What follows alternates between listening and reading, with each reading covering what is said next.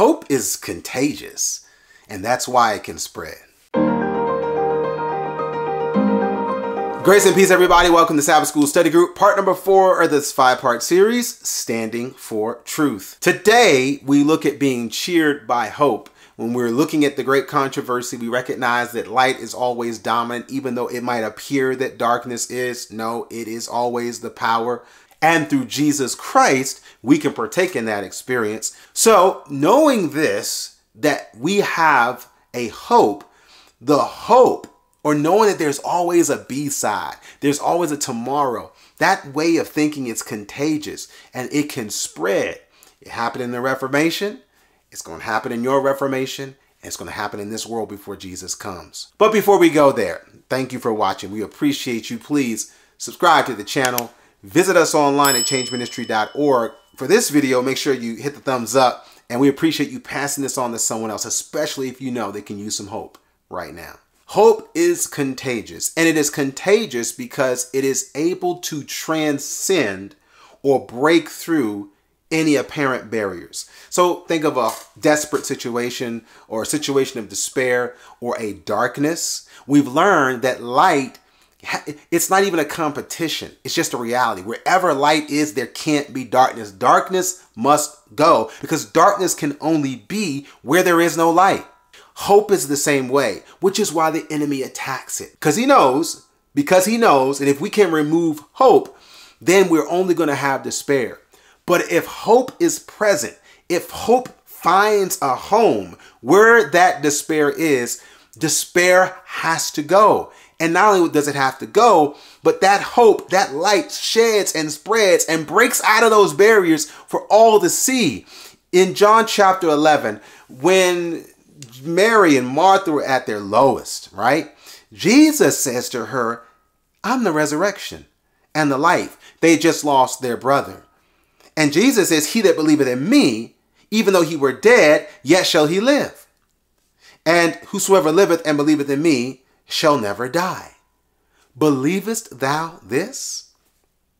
Jesus didn't say, don't have sadness. I know you're sad.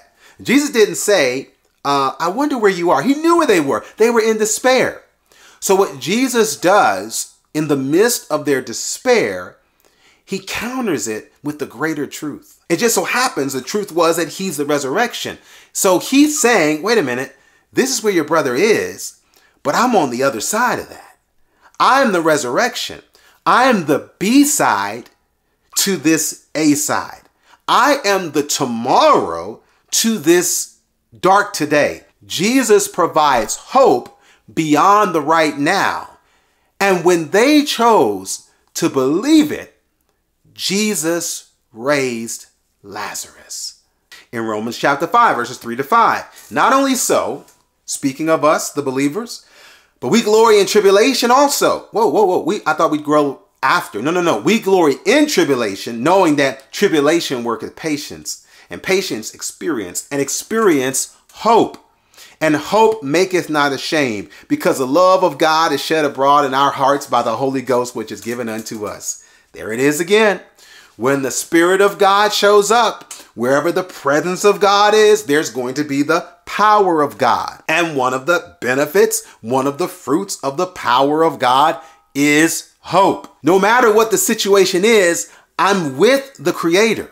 I'm with the one who is able to not just shift situations, not just shape situations. He can start an entirely new situation. So I always got hope. There's always a B-side. There's always a tomorrow. Now in Titus chapter 2, literally the word is used this way, hope, where it says, looking for that blessed hope and the glorious appearing of the great God and our Savior, Jesus Christ, who gave himself for us, that he might redeem us from all iniquity and purify unto himself a peculiar hope, zealous of good works. Titus is being encouraged to look for the blessed hope, meaning that it was somewhere where Titus wasn't looking, or it was perhaps somewhere where even Titus himself was not.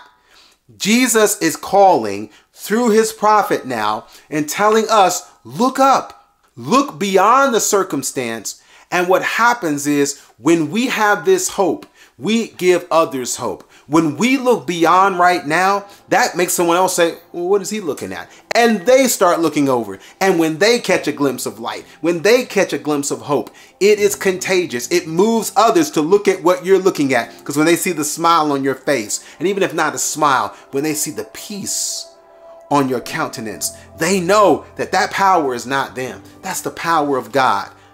I want to know what you know. And when they know what we know, they can believe what we believe, and then they can live what you are living. That's the power of hope. And I pray, like Titus 2 encourages us, to look at the face of God. Keep your eyes on Jesus. That is your hope.